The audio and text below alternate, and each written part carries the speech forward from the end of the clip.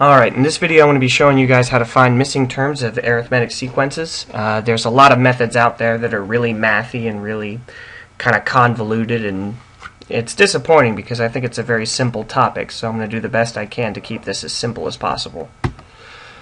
Suppose the sequence below is arithmetic. What I'm asking you to do is find its missing terms. So I start at -5. I have 3 blanks. I have no idea what goes in there, and it goes up to 39. Well, since it's arithmetic, I know what I'm going to be doing each and every time is adding d, which we call the common difference. So from -5 to the first missing term, I'm going to add d once, and then I'm going to add it again, and again, and again. So basically what's going to happen is I'm going to have 4 d's, 4 common differences. And from here, I know that if I start at -5 and I add 4 of those common differences, I'm going to get 39. Well, this sets up a really simple equation, and really all we need to know here is what our common difference is, which we call d, and we have the problem pretty much solved for us.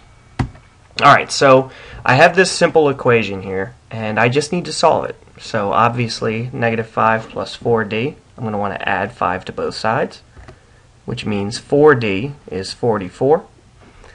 Divide both sides by 4, and d is 11. So now we know the common difference. So